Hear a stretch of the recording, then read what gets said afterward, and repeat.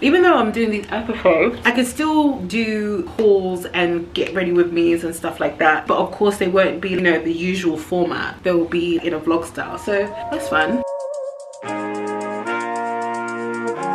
This wig is fucking iconic. I never posted the video. I should post a video. If you guys want me to post a video on this hair, I will. But this is actually one of my favorite wigs I've ever gotten. And I actually cut layers in it. Every time I wear this wig, I always get asked where this wig is from. It doesn't look like it's that special, but trust me, it is. There's a mirror on the side here, so I'm gonna look like here, and I'm gonna look back, and I'm gonna look here, and I'm gonna look back. So yeah, sorry if it's noisy. I'm in Manhattan right now and the window's open. It's hot in here. Like, hot combing the frontal section of your wig will dramatically change how your wig looks. So even that, like, this side looks so much better than this side. And guys, I'm not a hairstylist, I'm not a makeup person.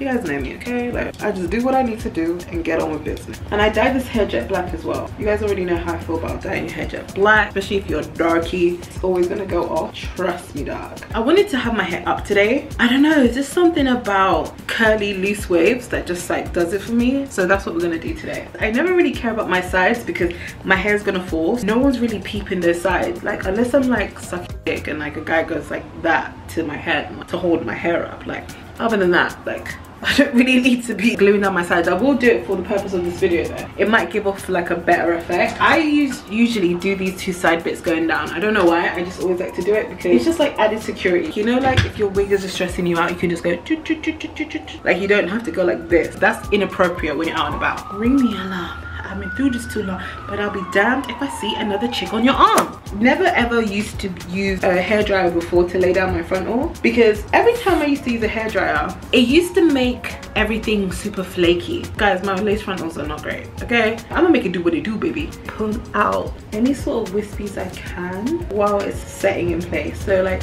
this bit here, just pull this out here, just to kind of see if that's gonna work. And I think it will work. How satisfying is that? So I go over here on the side and then I do up here too, to like lay it proper flat. Now I'm gonna just tie it like this, and now we're gonna get into the makeup. You should not be putting foundation, liquid foundation, up here on your forehead. And I'm not a makeup artist, but I'm gonna tell you again, we don't do that anymore. What we do is get the excess that's on the beauty blender that you put on your face over here. Whatever's remaining, you thin it out on the forehead. But you don't need to actually, you squeeze foundation, you go goop, goop, goop, goop, goop, goop. No, we don't do that anymore. Let's talk about this. The Fenty Skin Lotion. Bonjour. Oh, but I feel so bougie with this. Like, what did you say? Yeah, I know. Anyways, gonna get some of my lotion. And I'm gonna move these two pieces behind my ear because I need to hear what these bitches be talking about. Okay, I'm joking. That's very embarrassing. I'm gonna put lotion on first. And I hate when I put lotion on my eyebrows, but I just did, so that's absolutely fine. So I'm gonna do my brows, fill in my brows. And I'm using the Benefit Pro palette. This is Browsing. I'm gonna just grab a flat brush and my Too Faced Born This Way multi-use concealer, the sculpt one, and I'm in the shade Chai, and I'm gonna use this to like just carve this all out right here. Here we go. Boom, bam, thank you, man. So usually when I blend this out, I bring it down underneath onto my lid, and then I bring this around the top of my brows, and I do the same over here, and then I bring this round up here too. Get like a spoolie brush. This is from my Too Faced favorite pencil that's finished on me, but I get like a spoolie and I brush the brows up. The Glossier Priming Moisturizer, I'm gonna just use this. Nowadays I really like to use hydrating,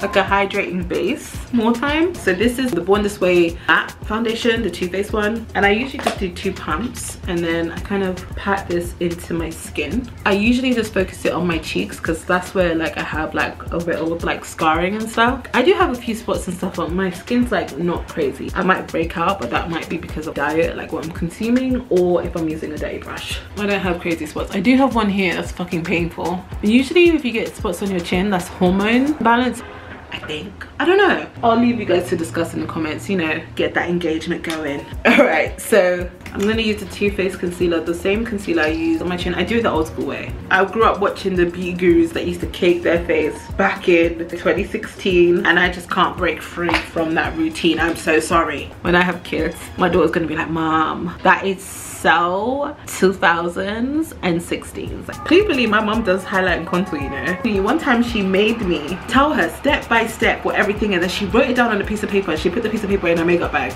She is a victim of African art, you know, totally understandable. It's a culture, it's a way of life. This one here, this is like $8.11. This is my jam. I've been using this for years, okay? And it's probably gone off. There's probably mold in the bottle. You think I care? No, go away, fuck off. I need to buy another one. Like, using a dark foundation is always gonna be the way for me. Kind of like blend it out as much as possible, and that's gonna look crazy. Fine, whatever.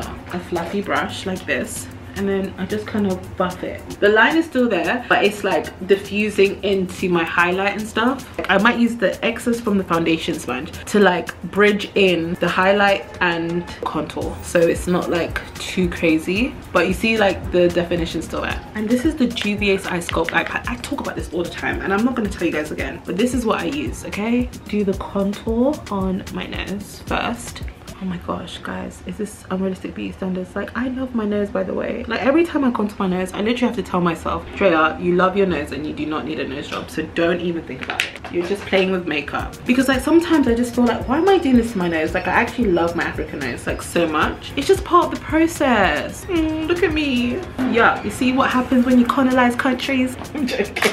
Look at me trying to avoid blame. That's a joke, guys, okay? Don't send Dr. Uma for me. Fenty Beauty, this is in the shade Honey. So I get my sponge, because it's still kind of damp. I dip it in the powder. I scrape off the excess. I've been doing this for years and I've told you guys this so many times. Small amount of powder that you have, you're gonna set your concealer first. Don't just go in and start baking after you just put concealer on. No, the beauty gurus don't tell you this. You know, for years they didn't actually share the secret. You're supposed to set it first with like a light translucent powder or like a pressed powder first. Obviously, like if you make your powder like this, it becomes like a pressed powder. It's like you set it first, okay, underneath. Do you see that? And then you bake with your nose and your chin. And I do my forehead. Did I put concealer on my forehead? I'm not sure, but I'm gonna just put this here. It doesn't even look like I've baked. Well, it does, but it doesn't look crazy. You're gonna get your foundation powder. Go over this, okay? Trust me, guys. It's gonna bring the color back into your skin. It's gonna make things not look so yellow. So I go in with the Juvia's palette, okay, what I use for my nose. You see this one that I hit pan on?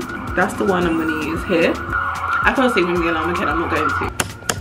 Pay attention. You use a cream foundation, you set it with powder. You use a cream concealer, you set it with powder. You use a cream contour, you set it with powder. Okay, that's what I do. We're gonna bake afterwards. We're just gonna let everything marinate. Now we can do hair. Look at that.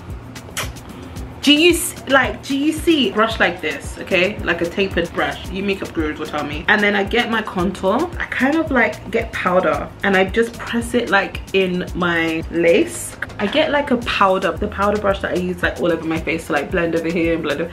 I get this and I just pat this on my face. It hasn't got any powder, I haven't dipped any product in it. But I just like to blend anything because you know we put the scarf there and obviously there was like a disconnect. But look, like there's no disconnect. It's just like, okay, I am going to curl my hair. It's like this and it's like this. Do you see? Please tell me you see the vision. And that's why we get a hot tool. Look at that, look. I look like one of those like girl next door. It's like, oh my gosh, hi.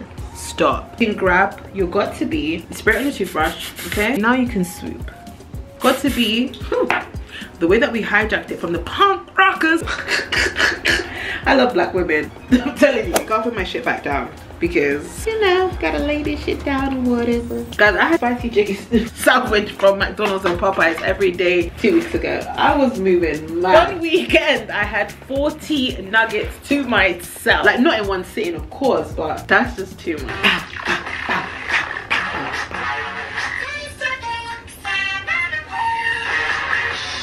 I judge you if you weren't a Britney stan. Oh my god, when Britney used to get into her R&B bag, when you're curling your hair and you want to release it, what I usually do is I let it like drop in my hand, the curl drop in my hand, and I hold it for like 10-20 seconds. The white girlies used to give me these tips back in like 2013. I used to be like, okay Zoella, sure. So now that most of my hair is curled, I'm going to undo this here like that. The craziest part about all of this, we are gonna brush out these curls, like literally. as soon as we're done. Definitely giving like my first prom. With these front sections, I like to curl away from my face like this. So it drops like that. I'm not gonna lie, I do want to brush it, and then it's gonna aggravate some of you guys, but I have to because I do not like neat curls. I like waves. But you guys kind of see the vibe. All right, let's finish the glam. Bronzer is actually smashed. It's looking like this right now. Mocha Mummy bronzer. But I'm gonna just dip my brush in there and like warm up my face. I'm just gonna go in my face powder and blot down anything that's like just kind of shiny because my skin's oily. This part of my routine is actually very ghetto. So I have this liquid blush, literally my favorite, but it exploded by accident. I melted the case with my Turbo Hot tool. I haven't thought about getting a new one because I don't want to be wasteful. Why? So I'm just gonna put this like shoot on my cheeks. I actually use this as a lipstick too, but I will get into that in a sec. I'm gonna get like a blush brush, pat that in.